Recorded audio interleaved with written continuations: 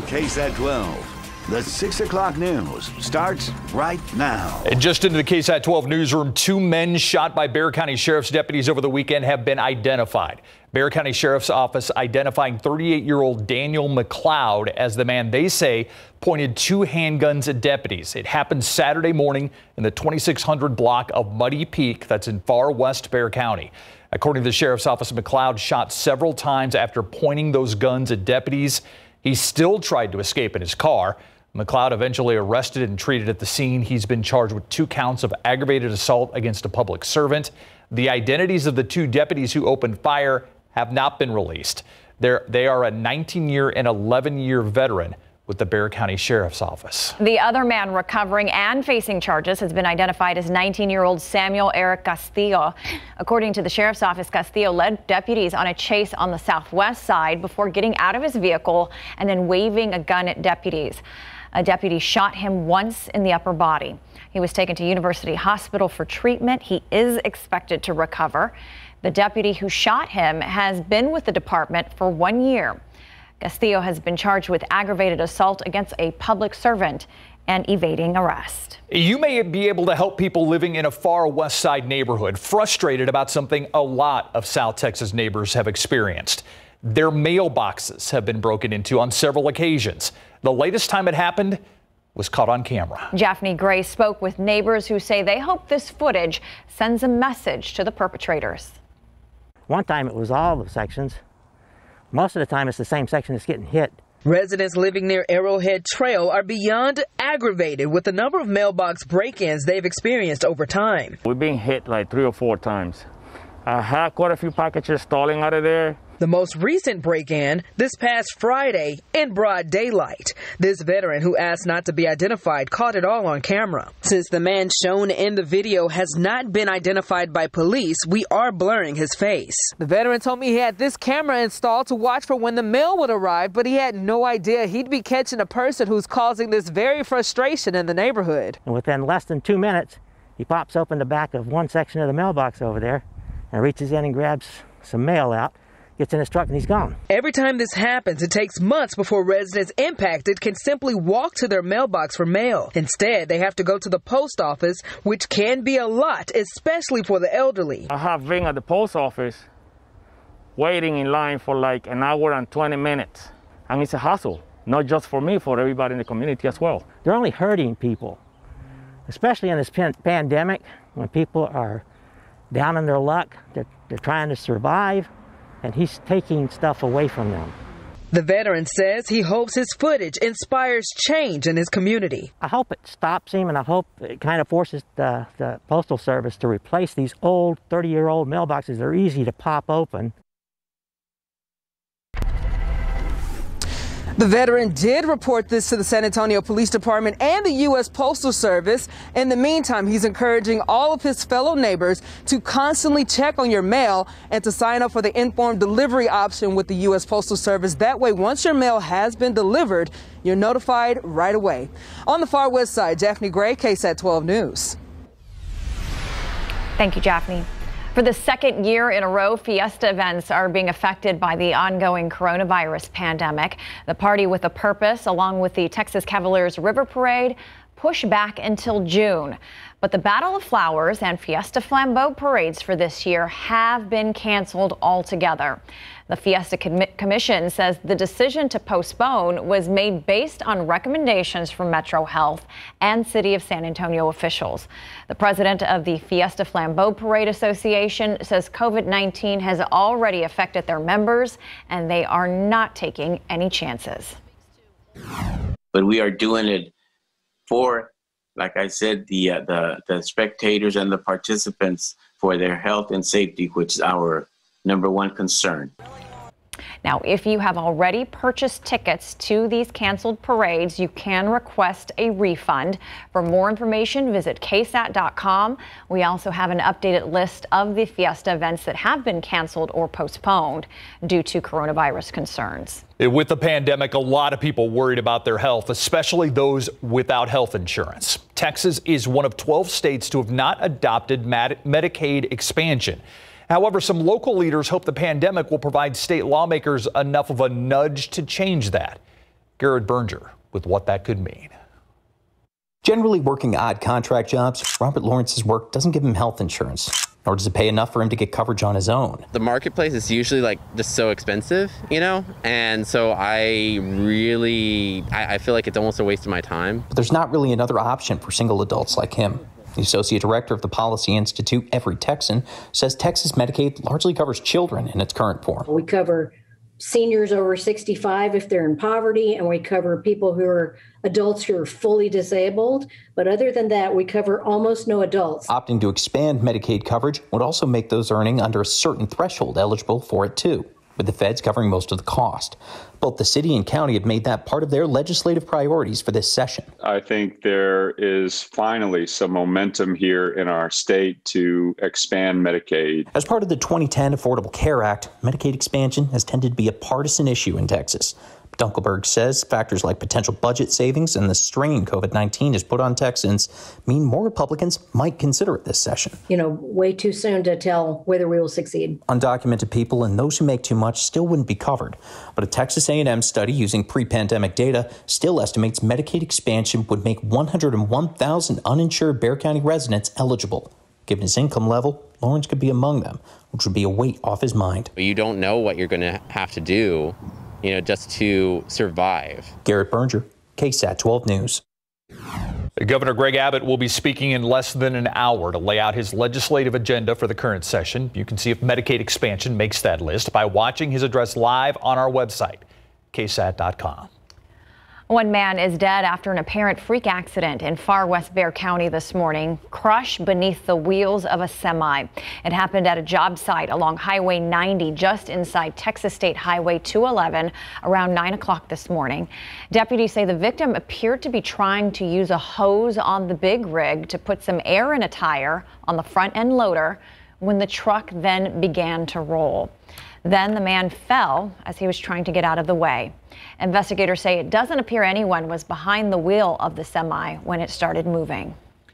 New at 6, living in foster care and making it through senior year in high school, all during a pandemic.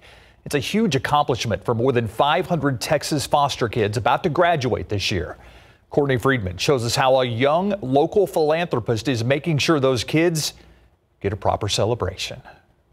Jabez Tompkins isn't letting foster care or a global pandemic stop him from graduating. He spent the last 3 years at SJRC Texas, formerly known as St. Jude's Ranch for Children, a campus for at-risk foster children. It's been pretty hectic. I just been trying to get through it, doing all my work, trying to graduate. He's one of 562 foster youth in Texas graduating high school this year. About 100 are in the Bexar County region. Adopt a Senior 2020 was really just aiming towards giving foster children a graduation gift, something that they can call their own. Hunter Beaton founded the nonprofit Day One Bags, offering high-quality bags to foster kids, often traveling from home to home with belongings in trash bags. Last year, he started the Adopt a Senior program, giving gift-filled bags to every graduating foster kid in Texas, and he's ready to do it again. I was excited because I got a whole bunch of stuff from my college dorm, so I got bedding, lights, and decorations. Faith Edmonds was an SJRC foster kid who graduated last year. I think it was probably one of the best days of my life. Now a biochemical engineering student, she's thrilled peers like Tompkins will soon receive Adopt a Senior gifts. There's thousands of people that are willing to help me and make sure I'm okay. I feel special. Beaton needs all donations in by February 15th and hopes the community will band together like last year. To donate, head to the Adopt a 2021 Senior from Foster Care Facebook page, click sign up and fill out the Google donation form. Courtney Friedman, KSAT 12 News. Awesome initiative. Well, several doctors from healthcare primary care were on hand today to help give away some fresh produce to seniors. Today's event, held in partnership with Via Soul Insurance Solutions, was dedicated to seniors 62 and up. The goal, to promote heart health through healthy living. We're doing a heart healthy, produce, type of a bag. We're doing that for, of course, Valentine's, and it's Heart Health Awareness Month as well. So that's the reason why we had this produce for the seniors, so they can have some really good heart healthy foods to choose from. The bags included everything from corn, cabbage, zucchini squash, potatoes, and plenty of fruits. Those picking up also received information about staying heart healthy. Check out live cam right now. All right, beautiful sunset, by the way. It seems like the temperatures are ratcheting down from Saturday. Sunday a little cooler, Monday a little cooler. Great start, though, to the month of February. It is. It's been a wild ride temperature-wise, and it's just going to get a little bit crazier here in the coming days. We started at 45 this morning, then made it up to 68 for the high temperature. You look at the evening, and temperatures will quickly fall off down through the 50s. We're talking mid-50s at 8 p.m., 10 p.m., 49 degrees. Tomorrow morning, I think most of us will wake up to readings in the mid to upper 30s across South Texas, maybe briefly freezing in parts of the hill country. We'll be back to talk about our big roller coaster ride of temperatures and let you know how much warmer than cooler it's going to get coming right up.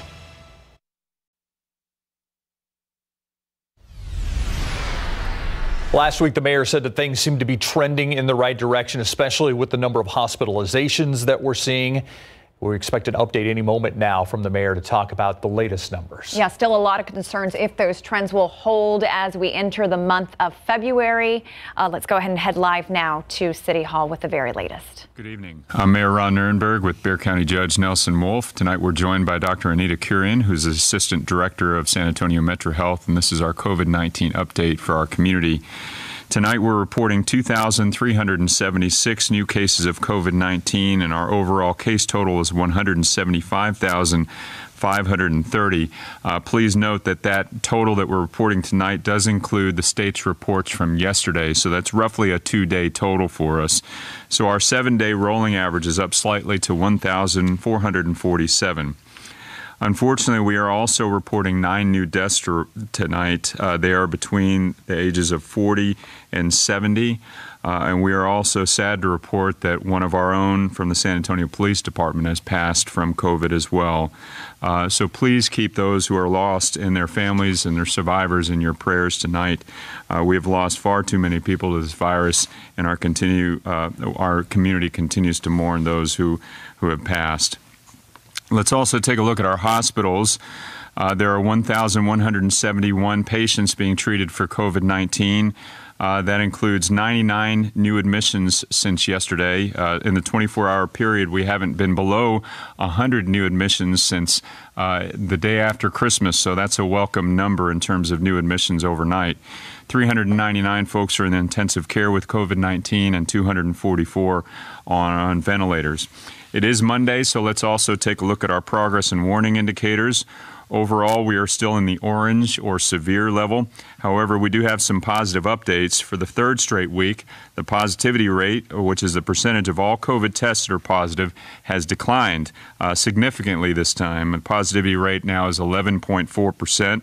Please do continue to social distance and mask up when you leave your household and avoid those gathering with those who are outside of your household. Before I turn it over to Judge Wolf, let me also share with you some very good news. The city of San Antonio is expected to receive 1,000 COVID-19 vaccines per week that will be dedicated to our homebound seniors over the age of 65. Metro Health, the Department of Human Services, and the San Antonio Fire Department are working with Meals on Wheels, San Antonio, and the San Antonio Housing Authority to identify and sign up those eligible residents who are homebound and unable to move from their homes, residents who need the vaccine nevertheless. Our San Antonio Fire Department started making home visits today with vaccines in hand.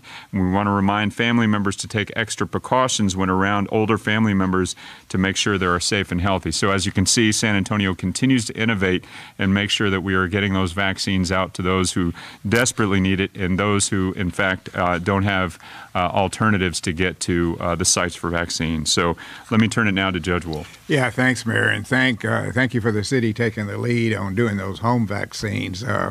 That's really, really important, and because there are some people that have a really difficult time trying to get to the vaccine site. And even when you get there, you have difficulty also if you're in a wheelchair or whatever. So thank you for doing that. Yeah, it's good to see the infection rate at 11.4, but don't forget now it's still over twice as much as it should be. So we still have a good ways to go. We just got to make sure that over this next 30 days or so, as we kind of bring down the hospitals, hospitalization, as well as the rate that we don't do anything that's going to shoot us back up the other way. We had just a little tiny jump in hospitalizations today, but overall it is looking a lot better. You know, it's interesting. We talk about vaccines. I was out at the center that we're doing on Wonderland, Bexar County Hospital, and we're doing Moderna on the first floor and Pfizer on the second floor. And when we talk about how much more vaccine we need, the paraphernalia becomes very important also. This one here only can get 5 shots out of the little bottle with this sort of syringe. With this syringe, I can get 6. It's smaller, doesn't have quite a big a head. I can get 6. That's a 20% increase in vaccines. So we're desperately trying to get more of these syringes and be able to use them. We'll do about 3,000 today in vaccines between the first floor and second floor, between Moderna and Pfizer. And so we're off to a really good start today, and we'll be doing that all week long just for your second dose now. And then next week we'll go back to first dose along with some second doses next week.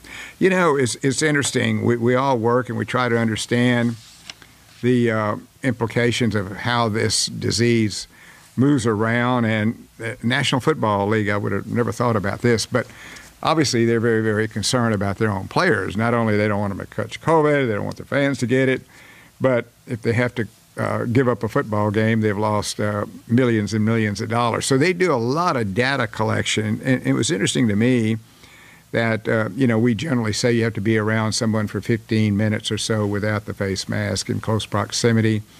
They're finding out that you can be around them a lot less than 15 minutes and still be able to pick up a big dose of the of COVID from the person that you're with. And they sort of came up with a 4-step plan, and I thought that was interesting also. Cumulative time that you spend with the person that may have had COVID, the distance you had from the person with COVID, whether there was good ventilation, were you outside or were you inside where the ventilation was not any good, and mask. And their research is showing that if you violate 2 or more of those 4 principles, you're in a very high risk. So I thought it was pretty interesting to learn something from football other than banging heads and picking up a little bit more research. Yeah. Thank you, Judge. Yeah, a lot of medical research coming out of the Football League. And I do want to also share with you, we've been talking about the challenge of shipment and supply of vaccines to our community and us doing the very best we can with the supplies that we do have. But it has been a challenge, nevertheless, from the federal level. And I do want to let you know that the shipment of COVID-19 vaccines to tomorrow's scheduled second dose appointments has been delayed by the Texas State Health Department. And as a result, all appointments scheduled for tomorrow, Tuesday, February 2nd through Thursday, February 4th at the Dome will be rescheduled for February 16th through the 18th. Those are the Dome scheduled second dose appointments. If you were scheduled to receive your second dose this Tuesday through Thursday, Metro Health will be communicating with you via phone or email that you provided for rescheduling that second dose appointment. That's the only week that will be affected. We do apologize for this inconvenience, as we know some are concerned about the extended time between their second dose, but please know that we are within the CDC guidelines to ensure that there are no issues with the efficacy, the effectiveness of the vaccine. Pfizer and Moderna. All right, a little long there in what we've been covering the briefing, but basically the mayor there talking about the delay in second doses for people at the Alamo Dome. Metro Health will let you know about that, but that's because of a delay in the vaccines arriving.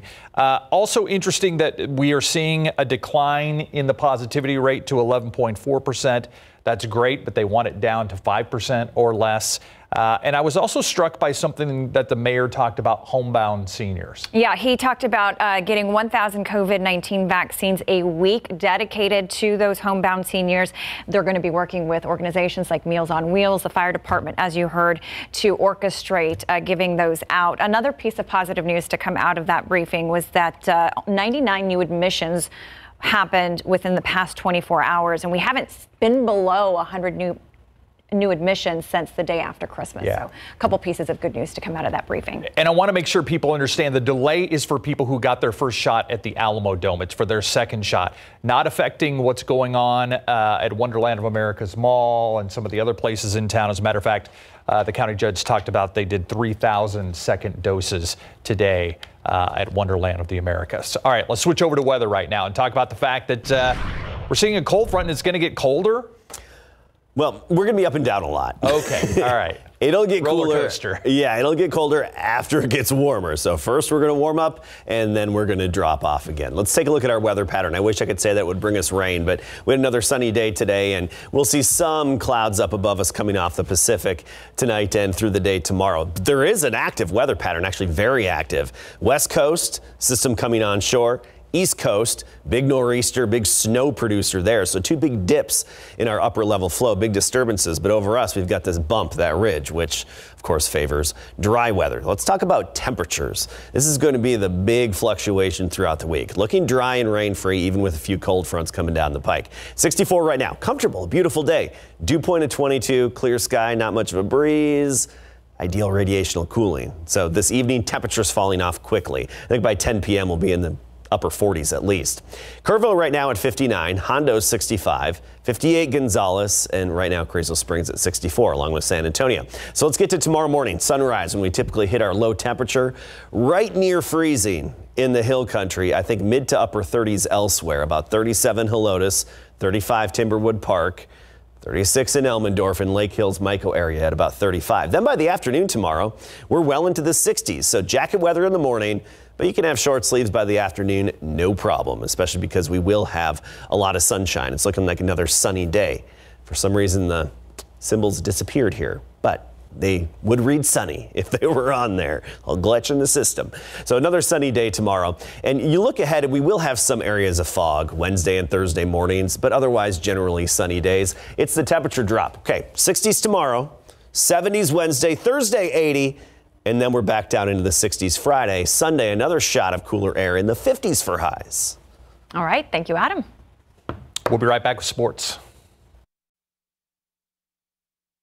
Our San Antonio Spurs will be hosting the Memphis Grizzlies for the second time after falling to Memphis 129-112 just this past Saturday. This is the fourth time this season the Spurs have faced the same team in consecutive games, splitting with the Houston Rockets and the Minnesota Timberwolves and swept by the Lakers. It's a move by the NBA this year during the COVID-19 pandemic to try and limit travel. Does a quick turnaround make it easier on the players to game plan? Yeah, sort of, kind of, but we're all professionals at this point. You know, every game, we treat every game the same. So tomorrow is the same game plan. We're going to talk about it. We still going to make an emphasis on certain things and what we can improve on. And, you know, that's that. All right, here's a matchup tonight, 7:30. Highlights for you tonight on the Night Beat. Texas Longhorns head basketball coach Shaka Smart has returned to his team after testing positive for the coronavirus, and their game against Kentucky on Saturday had to be called off due to COVID concerns with the Wildcats. Smart revealing to reporters today after exiting isolation that he had to leave his family in order to deal with his symptoms.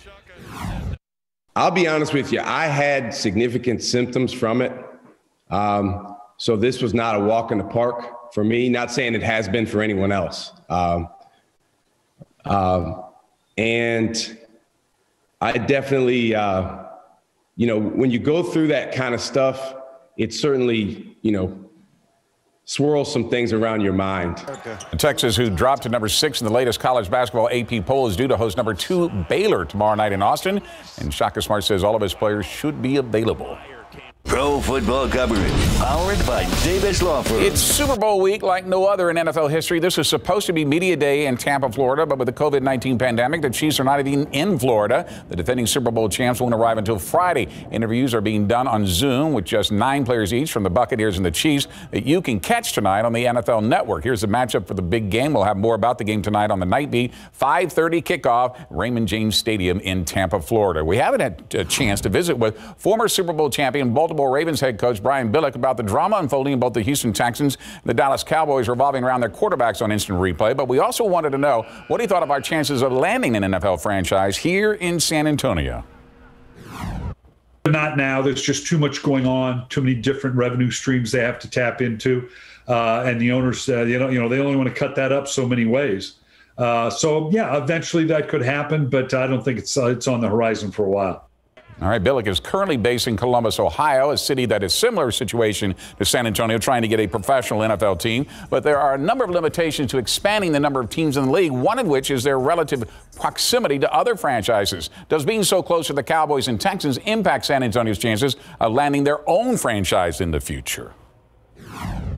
Whatever city you look at, there's going to be something in proximity that you could say, I don't know, it's big enough, but yeah, like Columbus, really. You got Cleveland, you got Cincinnati, you got Pittsburgh. Could Columbus absorb one? So everybody's going to have a little bit of a qualifier that way. But if anybody could, to me, Houston and San Antonio would be one. All right, you can read more about Billick's thoughts on the Cowboys, the Texans, and X-Tech, a company developing state-of-the-art football pads, on the instant replay page at KSAT.com. Not the news we all want to hear, but we all suspect that eventually down the road, San Antonio will be the home to an NFL franchise. It should be. Has to be. Yeah. Thanks, Greg. Got it. KSAT Q&A is coming up next. It is a fact of life in this day and age with so many coronavirus cases out there. There's a good chance that you know somebody who had it. We certainly know somebody who had it here at KSAT 12. One of many people been affected, and we had to look at our sales department. Sales account executive Jessica Backey joins us now live in our KSAT Q&A. Jessica, thank you for joining us. I was struck by the email that you sent out to the station describing what happened with your family. I mean, this is something that, you know, when you first heard you're coronavirus positive, what went through your mind?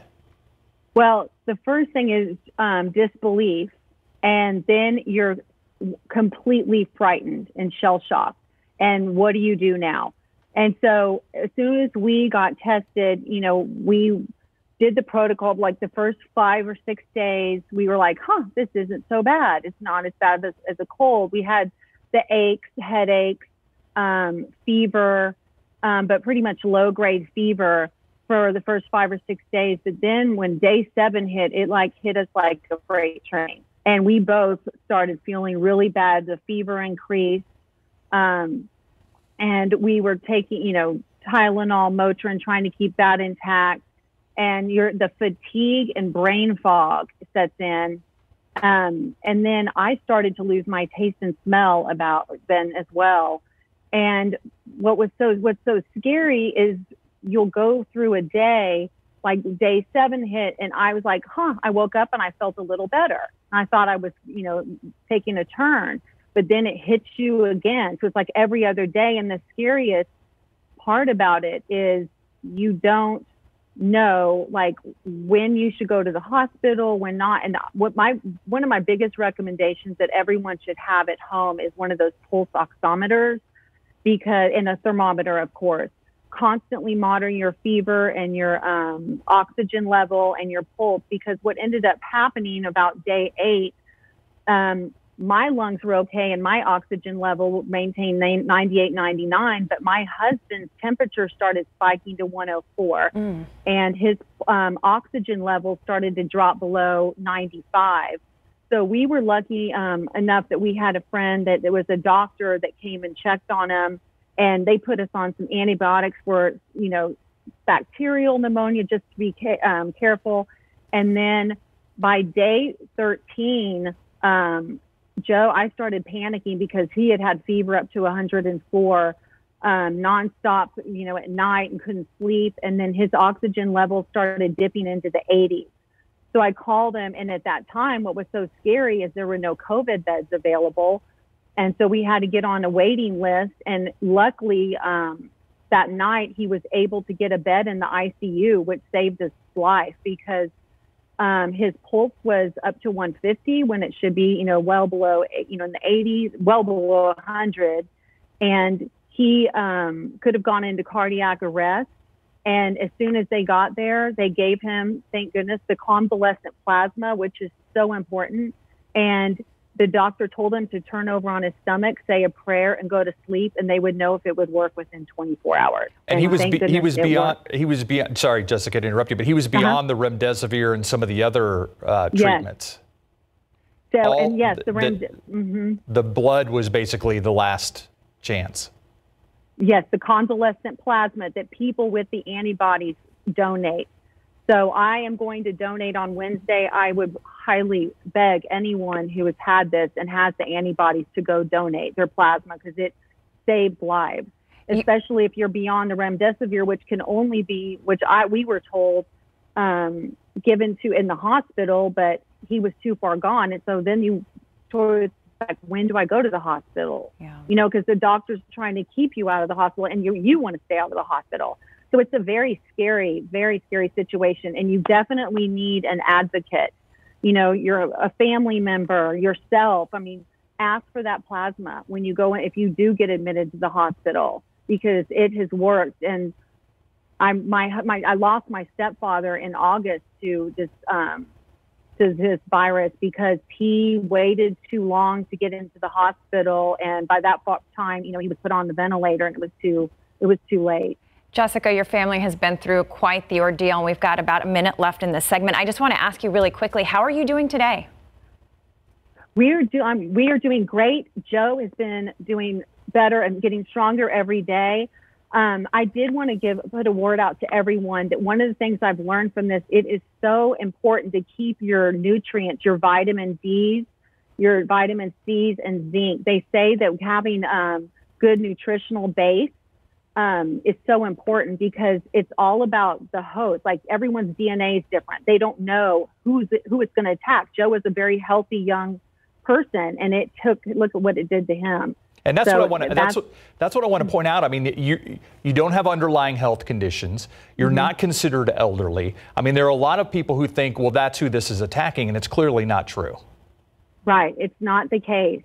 And they said so. Most of our doctor told us that most of the people that have died in the hospital have been either vitamin D or C deficient. Okay. So they highly recommend, you know, taking those supplements, keeping hydrated. You know, keep on your electrolytes.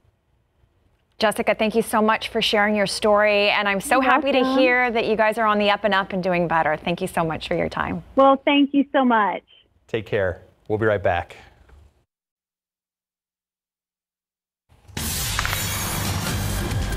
How you handle the winter weather could be all about the attitude. And if that's the case, look at this. The pandas at the National Zoo definitely are taking it better than most in the Northeast as it gets hit hard by a winter storm. Pandas Mei Yang and Tian Tian are having a ball in the snow in Washington, D.C. They're like kids. Yes. That winter storm has a lot of states under winter weather warnings, several inches of snow falling. These two, though, they're not thinking about digging out. They're digging in, sliding down hills, rolling over and over in the snow. And super cute. Adam, I know you've been to that zoo before. I mean, it's built for those pandas. It's all about the pandas. Yeah. It is. And nothing's better for their live camera, their panda cam, than a baby being born or any kind of snow event. Snow. Yep, that's the biggest thing. Sunny, well, of course, we had a lot of sunshine out there today and a beautiful sunset, clear sky now. We started the day at 45, made it up to 68, both being a few degrees above average, both the low and the high.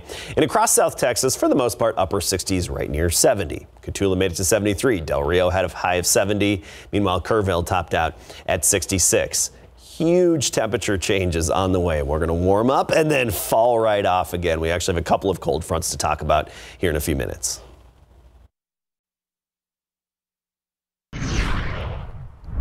Happy February, everybody. We had a beautiful day out there today. A great way to start it, Adam. Yeah, it's kicking off February with a nice sunny day, crisp in the morning, comfortable in the afternoon. We're going to see some big changes here throughout this first week of February. We'll cool off quickly tonight. It's going to be a comfortable evening, but you know, after sunset now, temperatures really falling fast, and I think by 10 p.m. we'll be in the 40s. Our dry weather pattern, it continues. I know we could use some rainfall. Unfortunately, it's just not really in the works. And then big temperature swings. And that comes down to our overall weather pattern. So let's take a look at the weather, not just here, but elsewhere, because there is an active weather pattern. It's just not over Texas.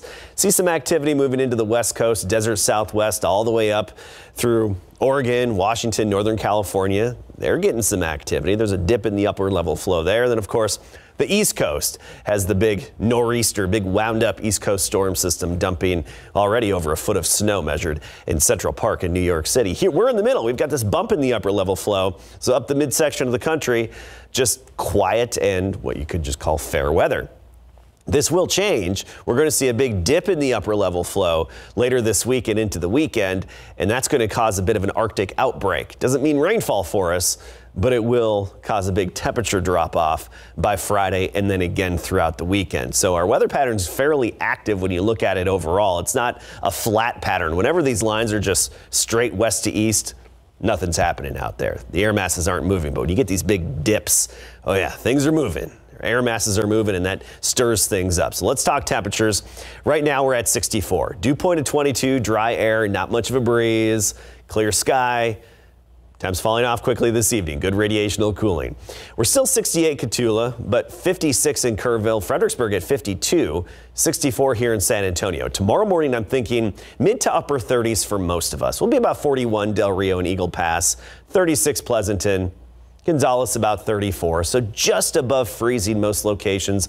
Around Bexar County, I'm thinking between about 35 and 38 degrees. You know, Elmendorf 36, downtown 38, even Leon Springs about 36. Boerne tomorrow morning just a few degrees above freezing. So jacket weather in the morning, but by the afternoon you can be in short sleeves, no problem. Maybe a sweatshirt for the kids at the bus stop, and then later on in the day we're talking upper 60s to right near 70 degrees.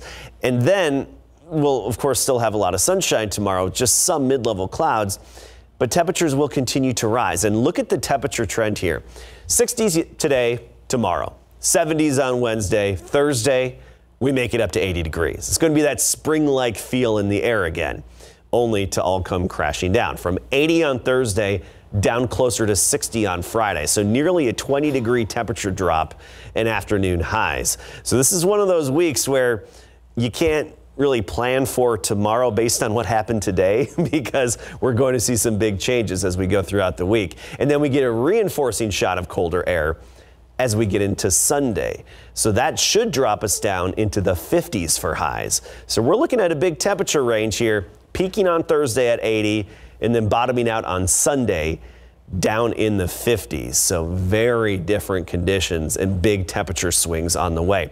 As for sky conditions, anticipate a lot of sunshine and mainly dry. We'll have some fog and dampness Wednesday and Thursday mornings, but otherwise pretty sunny days. Friday, a little extra cloud cover, but I don't think it's going to bring us any rainfall. And then despite the colder weather, as we get into Sunday, we're not expecting any rain either, really even an increase in the cloud cover. So I know we could use the moisture. We need rain. It's just not favored in this kind of weather pattern now. So I was thinking about putting the TV out to watch the Super Bowl on Sunday. Maybe stoke up the fire pit next to you. Okay. All right. Or just stay inside. Yeah, that would work In case you missed it, it's coming up next.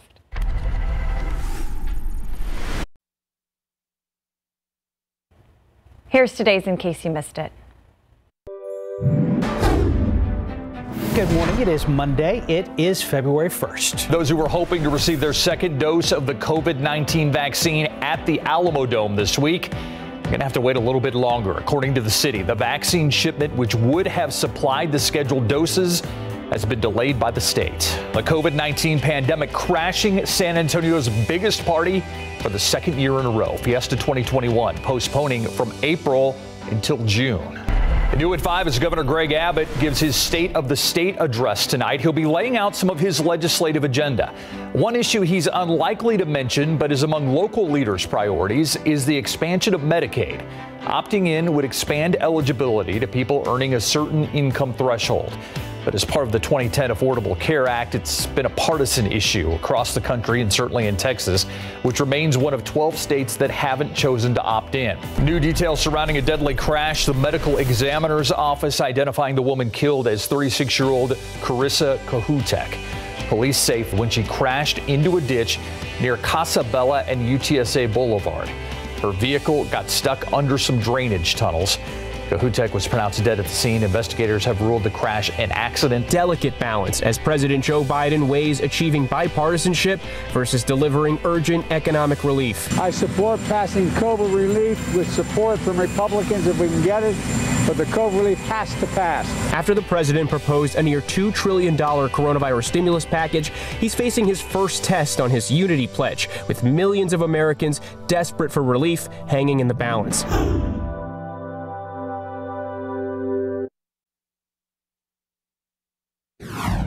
Well, today is the beginning of Black History Month. It also marks a major milestone in American history. Today is National Freedom Day.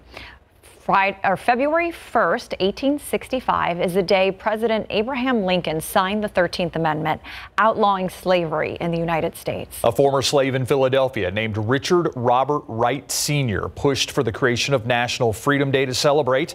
President Harry Truman signed the bill proclaiming National Freedom Day in 1948. For many years, National Freedom Day was marked in Philadelphia with a wreath-laying ceremony at the Liberty Bell. Look at those big temperature changes. We'll be in the 60s again tomorrow afternoon, 70s Wednesday, gets even warmer on Thursday, right near 80, and then we fall back off again, 60s Friday, Saturday, and then a reinforcing shot of cooler air into Super Bowl Sunday. So simply put, the warmest day's Thursday at 80, and then we'll cool down into the 50s for highs by Sunday. So big ups and downs. I wish we could say that some rain was coming with those transitions, as it sometimes does, but unfortunately we're looking dry. All right. Thank you, Adam, and thanks so much for watching the 6 o'clock news. See you back here at 10.